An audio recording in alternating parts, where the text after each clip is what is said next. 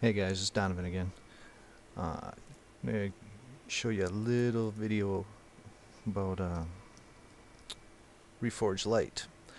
So here we have Marduk, my tank, and I've already prepped this with, I've removed all the reforging off of all of his gear, so you can see just how easy it is. We're in Stormwind at the Reforger, and what you want to do is, once you get Reforge Lite installed and make sure it's enabled on your tune, and you come in here and you hit Reforge an item, you should get this window right away.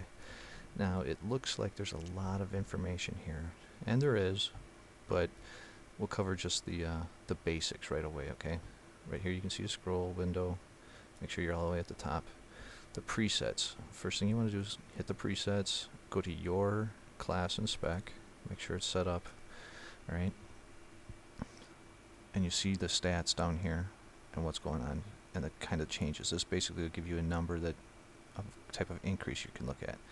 You can calculate. Give that a second. Okay, it's done. So the thing pop there. Come down here and hit the show button. Alright, so what it did was, you see it's got some check marks here. It enumerated through everything based off information from elitist jerks and various places, and if the check mark is there, you're good to go, and there's no reforge needed, as you can see here. Okay, so then it gives you a cost of 270 gold. I've got that, so we're good there. Don't have to worry about that, and you can just hit reforge, and when I hit this button here, it's going to go through and automatically do them all. One button is all going to be done.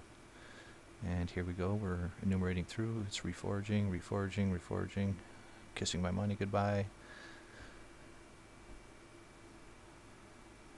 One more, and we're done. That is it. And I'm reforged. You see the stats rechanged. So yeah, that's how it works. Not too bad. Alright, have a good one.